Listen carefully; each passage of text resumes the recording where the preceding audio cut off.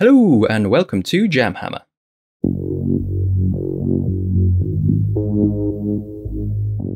In this video, we're going to take a look at the basics of how to play Warhammer 40,000 9th edition.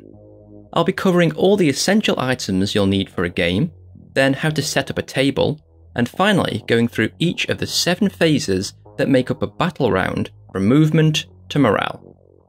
There are timecodes in the description, so you can jump straight to a particular phase of the game if you wanted to refresh your memory.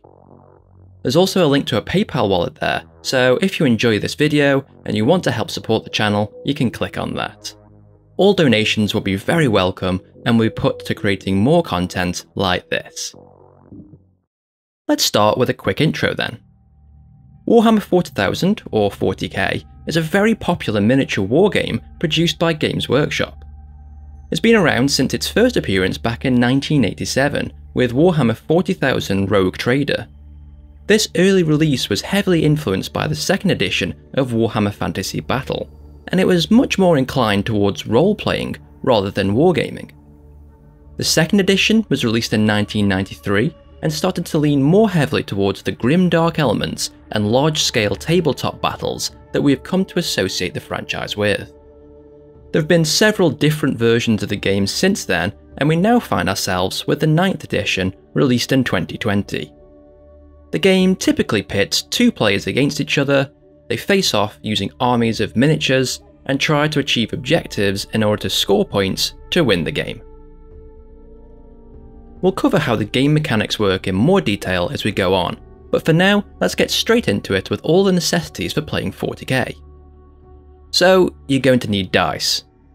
A lot of dice. On the plus side, you only need one kind of die with the current edition, the standard 6-sided die, or D6. All of the rolling in this game takes place using these. You may also find it useful to get these in a few different colours. That way you can use one colour per player and have an extra 1 or 2 for other purposes, such as differentiating between special weapons. When you're not rolling dice, you're going to be measuring distances to see how far units can move, shoot, etc.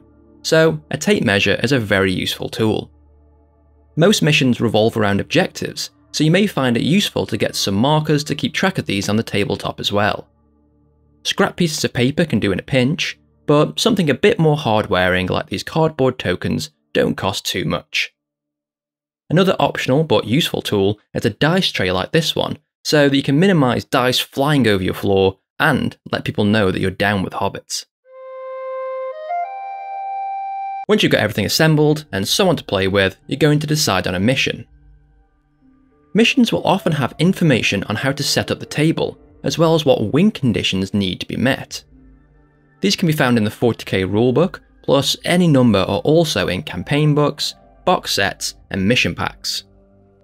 There's a really simple mission, Only War, included with some freely available rules for how to play 40k that we'll be using as an example in this video. I'll leave a link to where you can download these rules from in the description below, as these cover most of the basics that we're exploring in this video, and in a range of different languages too. Turning to that example mission then, and we can see that the first thing we need to do is muster armies. If you wanted to see how all the following plays out in an actual game of 40k, I'll put in a link here and in the description to an introductory video that I made for the channel recently. This is a battle report of the Only War mission, and it goes steadily through all the steps of setting up and playing 40k. We can see in this chart the various sizes of battles and how long they take. You can see that it says something about combined power levels in the middle there. We use power level, or points, in 40k to balance our armies and ensure that no one side has an unfair advantage over the other. A combat patrol game is the smallest force we can field, and it constitutes 50 power level, or around 1000 points, and will take an hour to play a game of this size. Each unit of miniatures in 40k is a certain power level, or costs so many points. Power level was introduced recently and provides a quick way of balancing your army. However, for accuracy, and I think most other players, always opt for points, as this breaks down the specifics like how much individual unit and weapon option costs. You can find this cost on the datasheet for your forces. These are usually found in books known as codexes, which contain all the information you need for your army choice. The free rules provide an example datasheet, and we can see in the corner here that a unit of 5 assault intercessors with a sergeant costs 5 power, which would be around 95 points. Underneath we can see a unit of 3 outriders has a power level of 6. To make this task easier, there's a really useful tool that will calculate and track your army roster for you called Battlescribe that I'll also leave a link to in the description. This is a powerful application that is constantly updated with the latest 40k data, and it can be installed on your phone or computer for free. There's a lot of pertinent information on these datasheets too. They tell you everything about your units, and we'll break this down now with these examples from the free rules. M is movement, and the number in inches is how far your units can move on the battlefield. WS is weapon skill, and the number shows what they need to roll on a d6 in order to hit the enemy in close combat.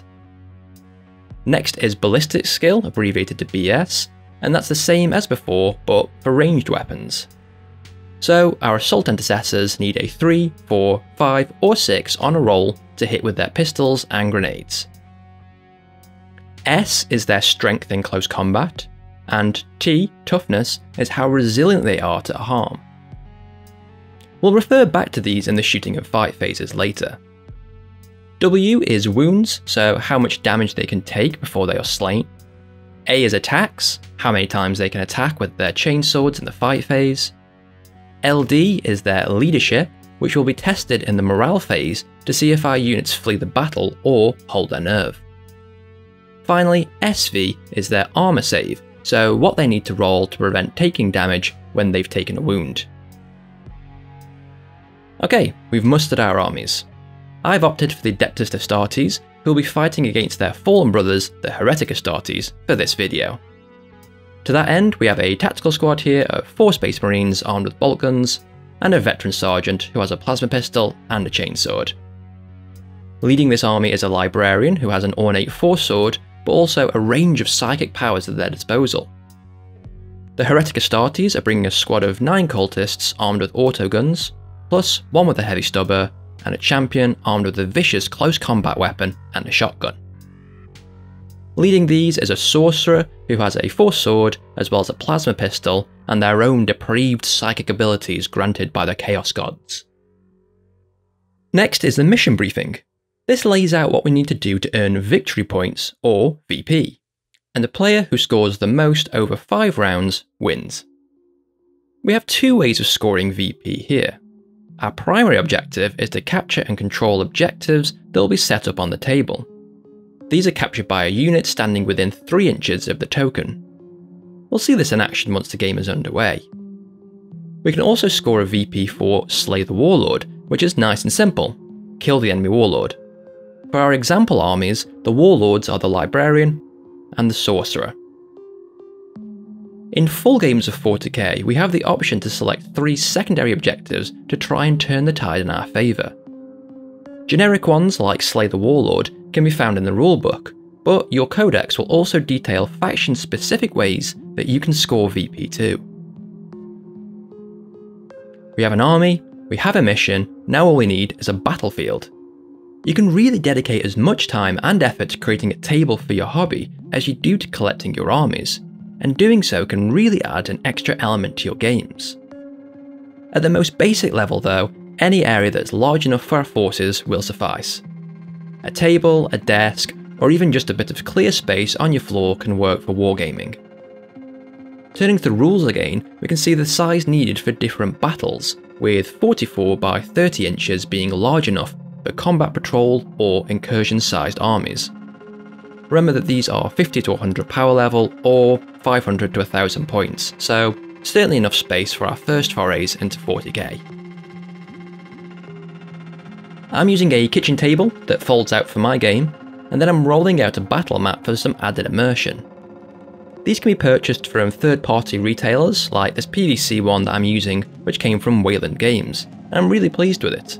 It's quite thick with a nice print and rolls up for easy storage, and can then just be unfurled to convert an area for gaming if, like me, you don't have enough space for a dedicated table. The downside being that it curls up at the edges, so if you do get one of these, I'd recommend getting some white tack just to hold down the edge like this, and you'll be all set. Games Workshop does have a line of modular cardboard battlegrounds too, but these can be quite expensive to make a large enough space for gaming. This battlefield is looking a bit flat though, so we'll add some terrain next. The rules mention that we should deploy one piece per 12-inch square, so for a 44 by 30-inch table, that's around 6 large pieces of terrain dotted around, but these are just general guidelines. Some scatter terrain like these crates and barrels can be put around too for some added flavour. And these boulders are just bits of stone I found on the ground and cleaned up for the purpose. Again, Games Workshop sells terrain for use in their games, and they're great quality, but expensive. These Munitorum armoured containers, for example, cost more than all the other terrain combined. MDF terrain like this is a fraction of the price and can still work very nicely for your games. But use whatever you can afford or have to hand. All of my games of 40k when I was a kid were played on a carpet battleground with my units fighting amidst stacks of books and stationery. The free rules unfortunately don't provide any rules for terrain, but they are in the main rulebook. Basically, large pieces like these block line of sight. General idea is that if you can't draw a straight line between your shooting unit's head and their intended target, then they can't see them to shoot them. Standing inside terrain like this provides light cover too, so the unit gets a +1 to their armour save. Don't worry, we'll go over targeting and armour in the shooting phase. Also, there's some flexibility around terrain and rules anyway, so you and your opponent can just decide between you what properties the pieces have. It's your game after all. Okay, we have a battlefield ready to go, and now we need to set up those objectives mentioned in the mission. Missions tend to tell you where to deploy these with a handy map to illustrate their placement. This example mission though has us alternating where to place these with some guidance. So we roll off, the highest number wins, and we take it in turns popping these down, ensuring that they're 6 inches from a table edge and 9 inches from each other. Our Adeptus Astartes rolls the white dice and gets a 1. Not good. Then the Heretic Astartes player rolls the orange dice and gets a 3, so they deploy a marker first. We check to make sure that it's 6 inches from a table edge. Great.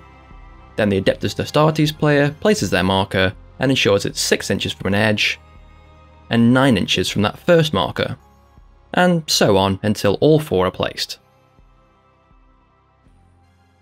With the objectives placed, we can now get our armies onto the table too. In general, we deploy along the short edge of the table with a dedicated zone that's so many inches from said edge. If we look at the mission map here, we can see that our deployment zones end 12 inches from that central point. It can help to measure these and then pop something on the table, like these white dice, as a reminder where we can deploy our forces. We roll off again to see who gets to pick their table edge. Adeptus Astartes gets a 4, but Heretic Astartes get a 5. The highest number wins, and they get to pick their table edge. However, to balance this, the loser of the roll gets to deploy first. We then take it in turns to alternate, setting up 1 unit each.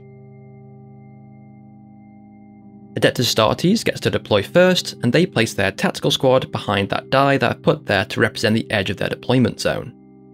They deploy behind some light cover and even manage to sit on top of an objective, which will score them 1 VP in their first turn. So they're already making some nice tactical decisions. You can see that they're all together as a group. In fact, they're all within 2 inches of each other. This is known as unit coherency. All models that are part of a group must stay together. If a unit has up to 5 models, they must stay within 2 inches of one other model. Remember that our tactical squad is a unit of 5 models, so they have to abide by this rule. If there were 6 or more models in their unit, then they must be within 2 inches of at least 2 other models in their unit. We'll see this play out as Heretic Astartes are deploying a unit now on their chosen table edge, and they're putting their cultists inside this ruin near one of the objectives. Back to Astartes, and they put their warlord, the librarian, behind the tactical squad. Now this is another wise choice, as this will help to prevent their character being shot at due to a rule called "Look Out Sir." This means that their character cannot be targeted as they are shielded by a unit of 3 or more other models. The Heretic Astartes heed this rule and deploy their sorcerer behind another unit too. Here's where the fun really begins. With both forces deployed, we now have one final roll-off to see who goes first. Adeptus Astartes roll a 4 again, but it's really not their day as the Heretic Astartes get a 6 and will be taking the first turn. 40k has 5 battle rounds, and each battle round consists of 7 phases that are worked through sequentially. These are the command phase, movement phase, psychic phase, shooting phase, charge phase, fight phase, and the morale phase. Each player goes through the 7 phases in their turn, then the other player goes through all 7, then that battle round is finished, and then we move on to the next. Once 5 battle rounds have been completed, we tally up the VP, and the player with the most wins. We'll go through each of these phases now.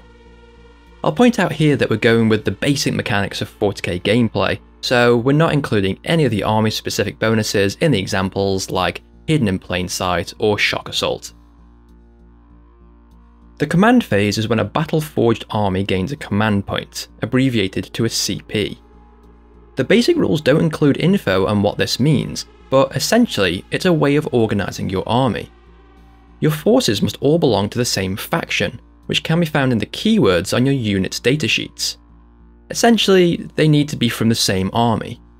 Our Heretic Astartes are all, well, Heretic Astartes, so they're all from the same faction, and we're one step closer to being battle-forged. Next, the army must have certain units to qualify. For our combat patrols here, we need 1 HQ choice and 1 troops choice. Again, we can find out which units qualify for this in our datasheets. That triangular icon in the top right corner shows that the Assault Intercessors are a troops choice. So both of our armies have a HQ and troops choice. Our Heretic Astartes have a Sorcerer, that's HQ, and a Cultist Squad, which is troops. Great, we're battle forged. We get 3 CP base for a combat patrol sized game. We've established that we're battle forged, so we get an extra CP going up to 4 in our first command phase. CP can be used on generic abilities found in the core rulebook for things like re-rolling failed dice rolls, but again, there are numerous force-specific ones that you can find in your army codex. The command phase is also typically when a player would accrue victory points for capturing objectives. So our Heretic Astartes don't score a point, but when it's the Adeptus Astartes turn, they'll gain a VP here for deploying on that objective marker. Being battle-forged and command points are some of the most difficult to understand part of the game for me, as none of this was around when I used to play the game back in 3rd edition. I swear it gets much simpler from here.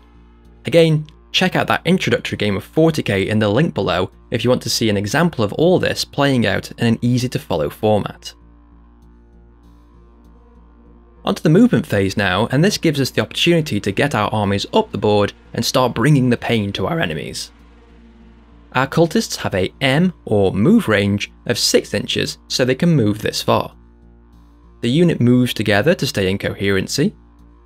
Then our sorcerer also has a move range of 6, so they move up behind them. During this phase, our units can also opt to advance. Our units can move and advance in a round, however, if they do, they'll be unable to shoot their guns or charge into combat in subsequent phases, so choose wisely. To do this, we'll roll a d6 for each unit we want to advance, and the result is how much further they can move this round. Our cultists get a 4, so they move an additional 4 inches, going 10 in total. Our sorcerer decides to advance too, so roll a d6 and they get a 6. We measure this out, but that group of cultists is in the way.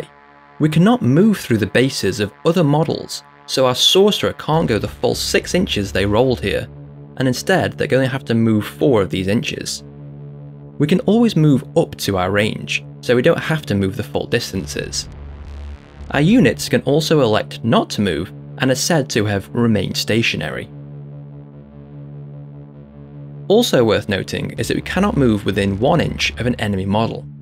This 1-inch range is known as engagement range, and is the range at which we'll be engaged in close combat.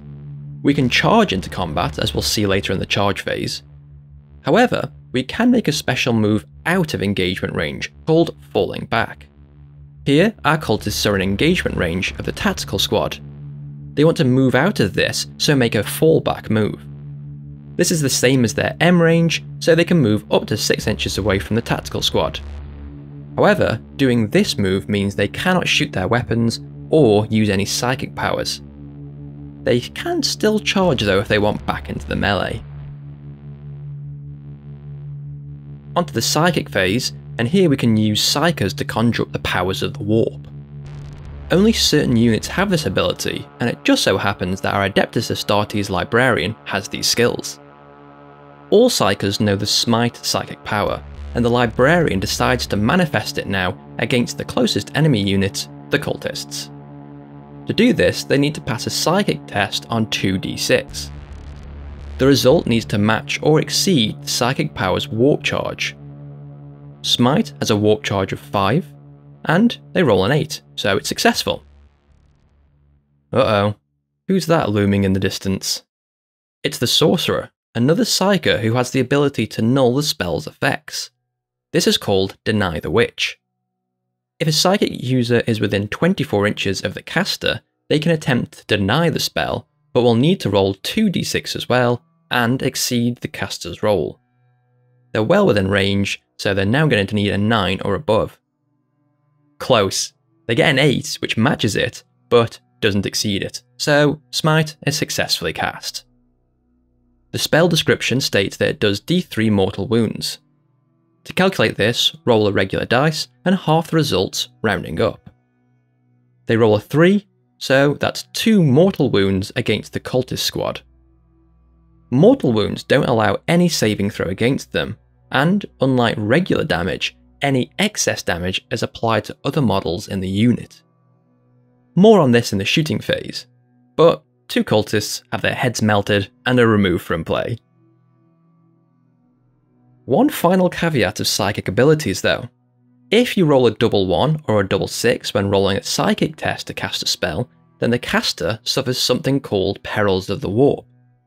The power not only fails, but the caster also suffers d3 mortal wounds. Even worse, if this is enough to kill them, then they explode. They are removed from play, and all units within 6 inches, even friendly ones like the tactical squad, also take d3 wounds. So, our librarian is vaporized with that double 6. We roll a d3, get a 3, and that's 2 wounds, enough to kill Marine. The cultists were within range too, so we roll another d3, but it's just a 1, so only one of them is slain too. Onto the shooting phase now, and this is where we get to unload guns in each other's faces. There are several different types of weapon that act in different ways. We have heavy guns, like this stubber, which suffers a -1 to the hit roll if the unit moved. So these cultists have a ballistic skill of 4+, meaning that if they moved, the heavy stubber unit could only hit on a roll of 5 or 6. Assault weapons like this shotgun can be fired even if the unit advanced, but a -1 to hit again. Rapid fire weapons such as the Tactical Marines bolter can fire double the number of shots if the target was within half range. Pistols, like this plasma one, are the only ranged weapon that can be shot within that 1-inch engagement range, but can't be shot alongside other weapons. So turning back to the example datasheet in the rules, these Outriders have heavy pistols, but cannot shoot them and their twin bolt rifles in the same round. Also, notice the number after the weapon in type. This shows how many shots that weapon gets, so 1 for the pistols and 2 for the twin bolt rifles. And finally, some units have grenades listed. Only one model can use a grenade when it shoots though, so this Outriders unit can't toss 3 grenades at the enemy. In order to shoot their weapons, a unit must be in range and be able to draw line of sight to at least one part of one model in the enemy unit. The target cannot be within engagement range of one of our units, or they will be considered locked in combat. You can also split fire if you so choose and fire different weapons at different targets. All shots from a weapon must go into the same target though, so you can't split fire if you get more than one shot from a gun. For example, occultists want to shoot. They can see the tactical squad and the librarian is not behind 3 or more models, so no lookout sir rules here, and they're also a viable target. The cultists split fire and target the marines with their assault rifles, while all of the shots from the heavy stubber and shotgun are going to go into the librarian. The cultists have a ballistic scale of 4 up, so they need 4s and above to hit. Starting with the heavy stubber, and they only get 1 hit. Next, they need to roll to see if the shots that hit can wound their targets. The weapon has a strength, S, of 4, and the librarian has a toughness, T, of 4. If the S is the same as the T, then they're going to need another 4 or above. We can see on this handy chart that if the S is lower, we need a 5+. If it's half or less, then a 6 up is needed. Since these are the same, we need a 4+ to wound. It's another 6, so now the librarian gets an opportunity to make an armor save. They have an SV save of 3+, so they need a 3 or above to negate the damage. They get a 3, so just about deflect the shot and do not take a W wound. The shotgun fires next, but getting a 3 and a 2, it misses.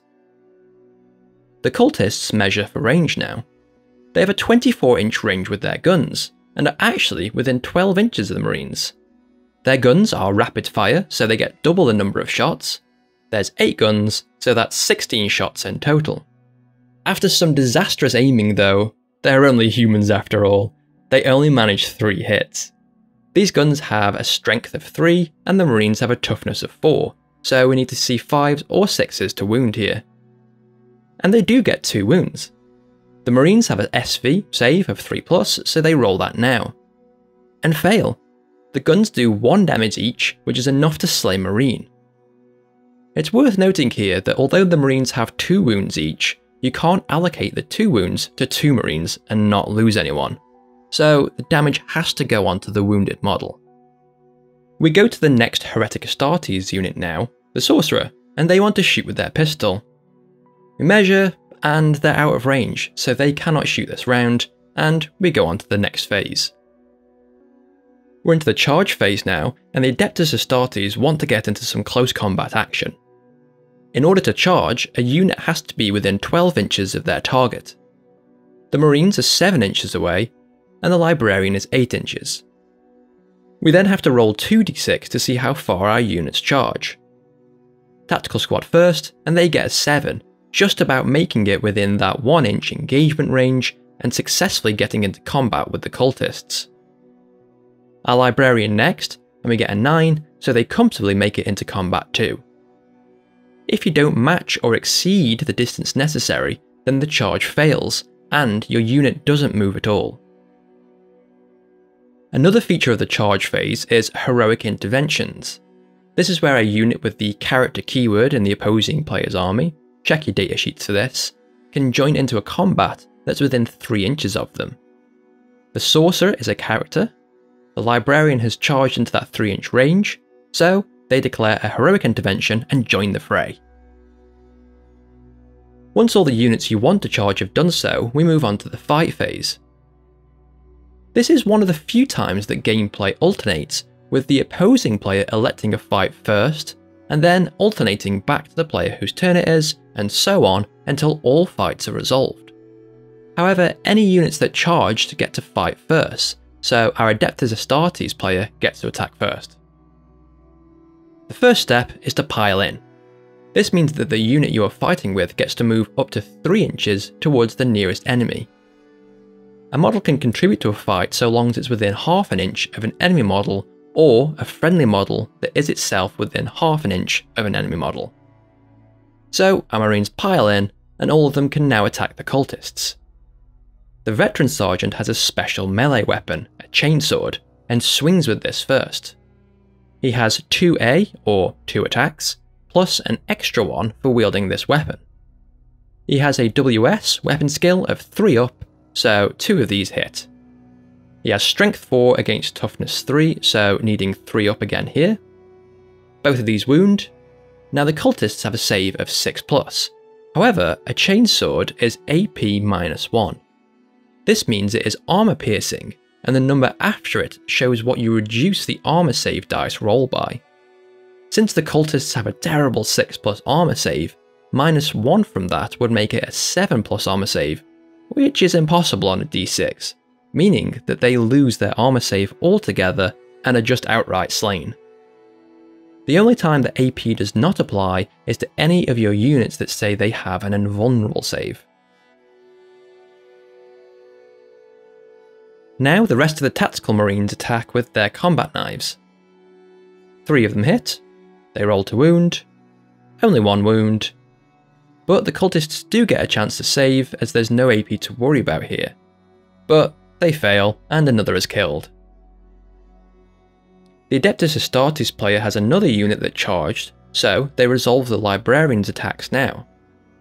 3 swings with their Force Sword go into the cultists. The Librarian is strength 4, and their powerful blade grants them +1 strength. But that's not quite double the cultist's toughness of 3, so the Librarian still requires a 3+ to wound. Just the 1. The sword also has an AP of -3, so there's no way that cultist is getting a save, and they're removed from play. The Heretic Astartes player gets to activate their units now. They pile the cultists in towards their combats.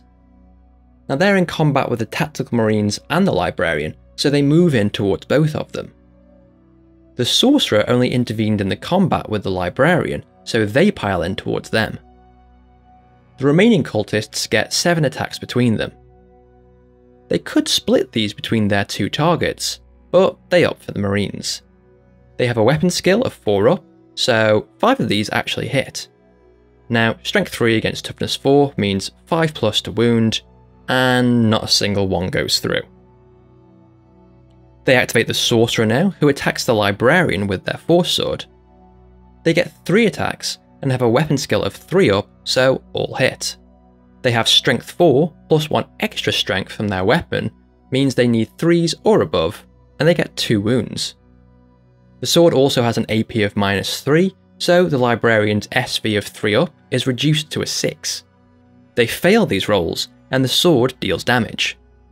Now this particular weapon has a D damage of D3, so we roll 2 D3 to see how much damage goes through. 2 3s mean 4 damage, and that's enough to kill the Librarian.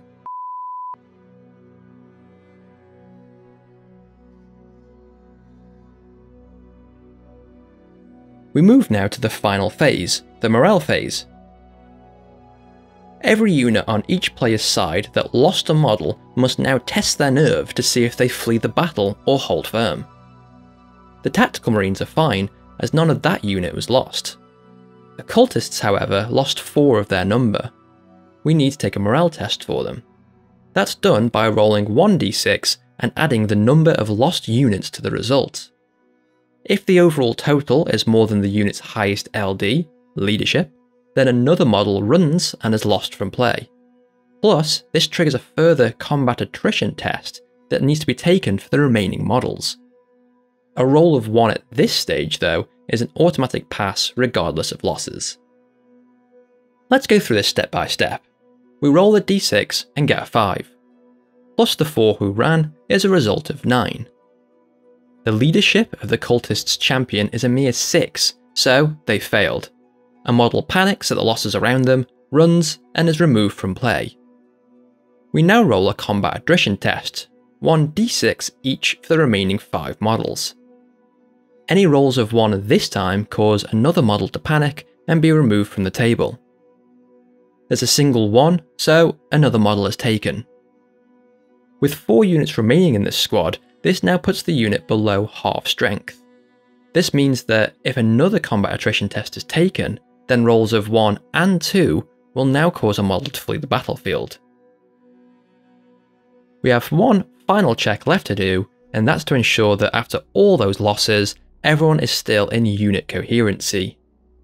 If any model is not within the 2 inches necessary for this, then they are also removed from play. With that 7th and final phase being over, you would switch to the other player and they will go through the 7 phases too. Once both players have gone through each 7 phases, that battle round is over. The starting player then takes their next turn, and so on. After 5 battle rounds, the game is over. Tally up each player's VP, and the one with the highest score wins. Thank you so much for watching this video, I hope that you enjoyed it. If you did, please consider liking it, subscribing to the channel, and clicking the bell to be notified of new videos being released. And that's a brief intro to the basics of 40k. There's a lot to take in here, but once you've played or watched a game or two, you'll find that it flows smoothly between the phases, and smaller battles like these are very quick to play. There's also way more to this game than we covered in this video. We will just ring through all the necessary mechanics for 40k, but there's loads of extra rules for your factions, plus flying units, monsters, vehicles including transports, and crusades, just to name a few.